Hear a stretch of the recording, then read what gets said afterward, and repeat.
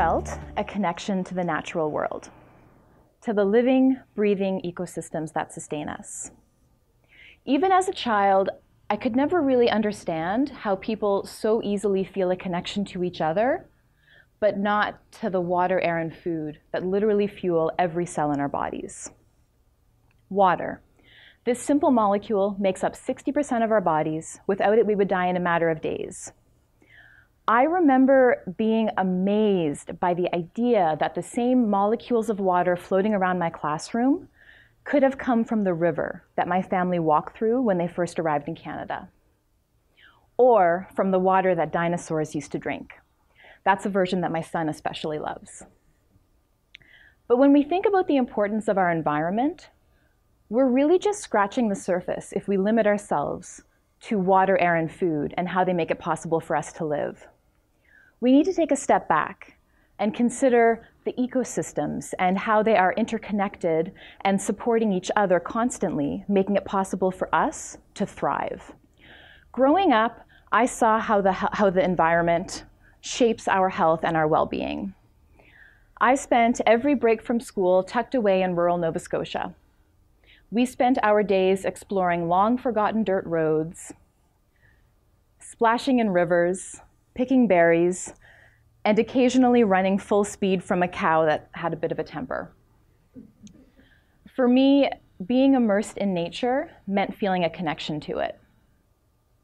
I still remember the summer we had to drive to a spring to get water because our well had dried up.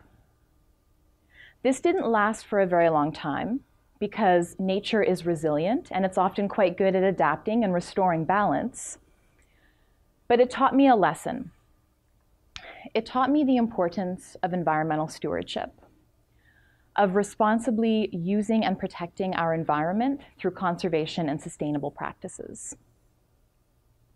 Too often, we've forgotten this responsibility and we take too much. I grew up in Nova Scotia during the collapse of the Atlantic cod fisheries.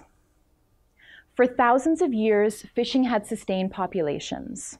Communities were built around fishing ports. It wasn't just a job.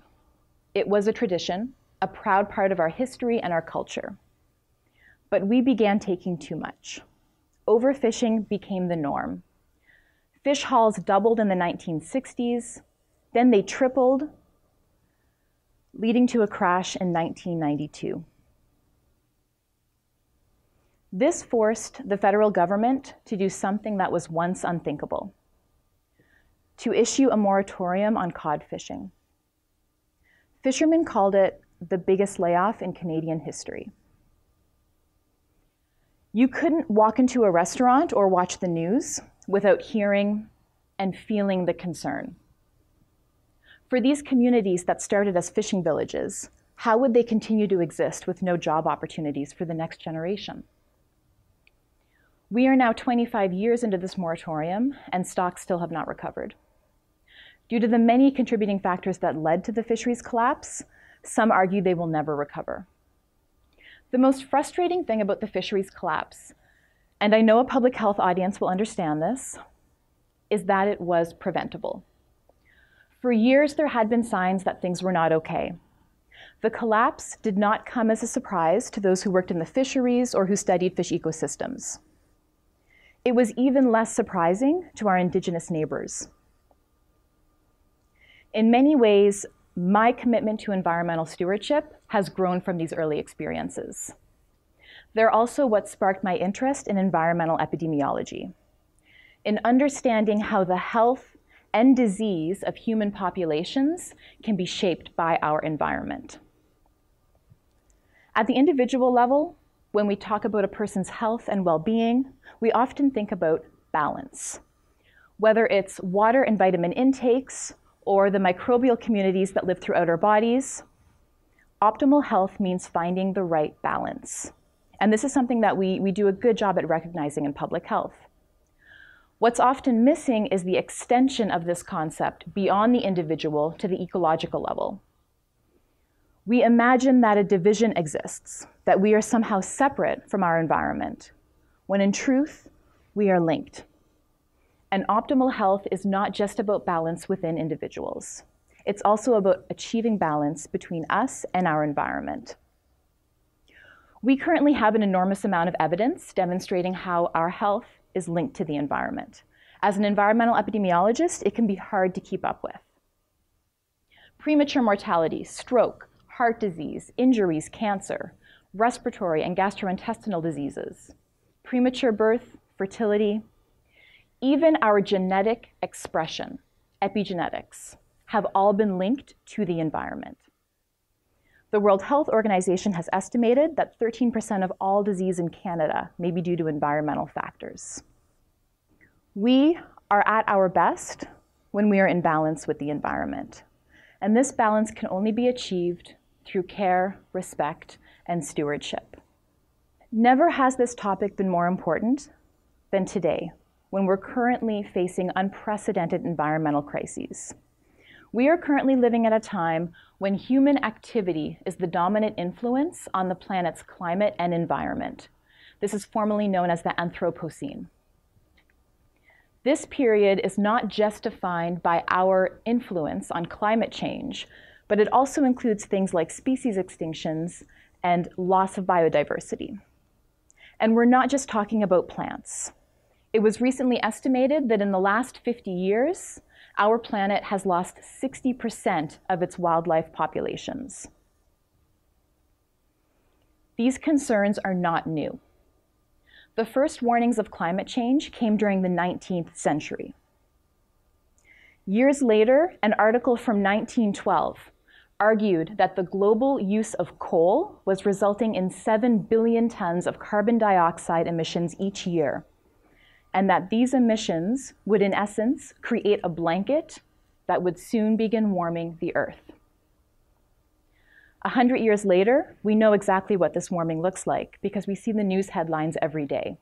Heat waves, ice storms, vector-borne diseases, forest fires. We now see wildfires in the Arctic. But this is not a time to despair. It is actually a time of hope and of great opportunity. The field of environmental epidemiology shifted recently. We went from solely studying diseases to studying health. And we began to examine all of the ways our environment can improve our physical and mental health. This new empirical knowledge in many ways complements traditional Indigenous knowledge, knowledge that has always stressed the importance of our connection with the environment, knowledge that has always said, water is life. By understanding our connection to the environment through this more holistic lens, we're starting to embrace new and innovative ideas to help us address our imbalance, to help us restore balance with the environment. One idea was the rights of nature legal movement. It began only a decade ago, but has already had incredible success in granting legal rights, a form of legal personhood, to nature, in particular water. And that is just one example. I know it's daunting.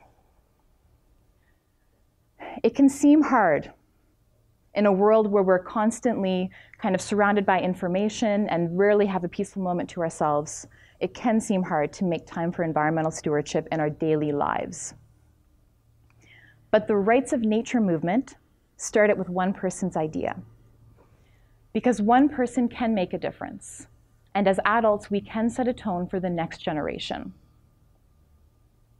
I often call myself an environmentalist, but the truth is I am far from perfect when it comes to environmental stewardship. I do my best to remember my reusable shopping bag and my coffee cup.